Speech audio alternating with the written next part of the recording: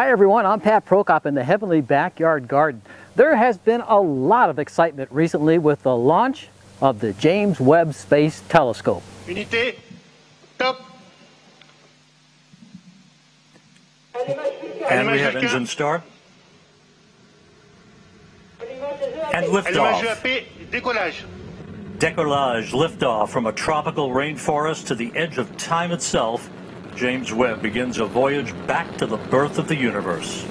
The JWST will be located about 1 million miles from Earth, and from there it'll be able to see much further back in time, more so than what the Hubble was able to see. As a matter of fact, it will see in the infrared light, which is blind to the Hubble. Why infrared?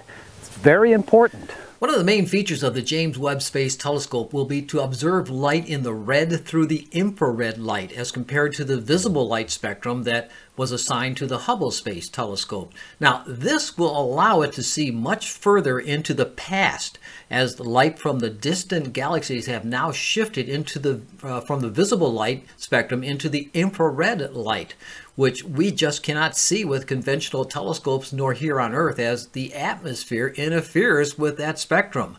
Hence, it will be able to see those stars and galaxies hidden by interstellar dust and the red shifted light waves. When you look at the distance to other objects in space that we're familiar with, for example, the International Space Station is about 240 miles or 400 kilometers above the Earth. The Hubble Space Telescope is currently sitting at about 340 miles or 547 kilometers. My favorite, weather satellites, the geostationary weather satellites, that is. They're at 22,236 miles, or if you like kilometers, 35,786 kilometers. And the moon, on the average, is 239,000 miles away. And the L2 point, where the James Webb Space Telescope will reside once it reaches that location, is just shy of 1 million miles from Earth, 932,057 miles, or 1.5 million kilometers away. You know, with all this excitement, I was wondering, will I be able to see the James Webb Telescope with my telescope right here in the backyard? So I put that to the test last night. Here's the results. Let me just give you a fair warning. I was a little bit excited. The James Webb Space Telescope, is this it right here? Let's see if it moves. Coming up. It did! That was it! That's it! The James Webb Space Telescope. You can see it moving in that 1 5-minute frame. So what I'm going to do is I'm going to put a bunch of these frames together and see if I can get it moving across this field of view. And it's a rather large field of view. I'm zoomed in. There it is right there. It's between, we got this double star here and this trio of stars here. So let's zoom out a little bit. And you know, there it is. I do have it kind of, it is centered. It's pretty good. So this is going to be exciting. We're going to keep an eye on this. All right. So I can actually see the James Webb Space Telescope from here in Savannah with my 5-inch telescope.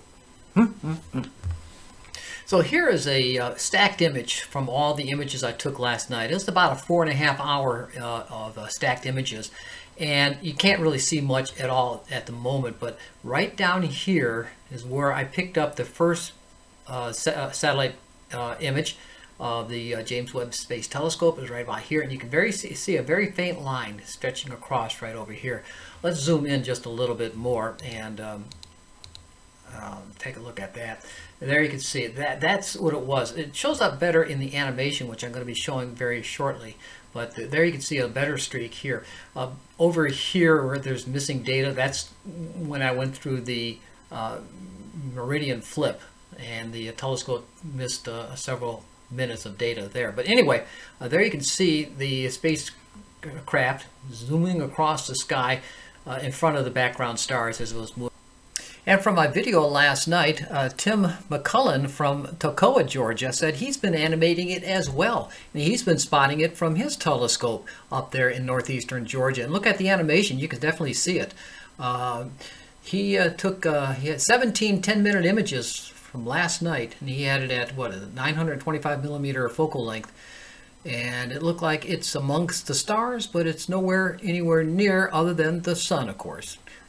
He said he's also looking forward to my video that's coming up with the animation I got coming up right after this. So I'll be showing that animation of my system coming up very shortly, so stick around. You know, there's been other great discoveries in science back in 1609 when Galileo first turned his modified telescope, or spyglass as it was called at the time, looking up at the moon and then more so at the planet Jupiter, and discovering it had moons that orbited around them. More discoveries came later. In 1917, the Hooke telescope, the 100-inch telescope at Mount Wilson, was unveiled, and first light came about, and the discoveries that galaxies were not part of our galaxies, and they weren't nebula, they were actual galaxies like our galaxy, but much further away. And then in 1949, the Palomar telescope, also known as the Hale telescope, was seeing its first light. One of the greatest discoveries of the Hale telescope indicated that the universe was not only expanding, but the expansion was accelerating. So, you know, who knows what we're going to see with the discoveries of the James Webb Space Telescope. Only time will tell, and it's not that far away. Less than a month, it'll probably see its first light. It's on the way right now to the space location where it will reside for its lifetime, about 1 million miles from Earth. Will the JWST replace the backyard telescopes? No, not really. This is a hobby of self-awareness, to see with our own eyes and our own cameras the beauty of the heavens that are above us, and they're all around us, and everyone has the capability of seeing these majestic objects, the nebulae, the galaxies, the different stars, and the planets themselves, all in a sky near you. So remember, unless you need rain, look up and enjoy the heavenly skies.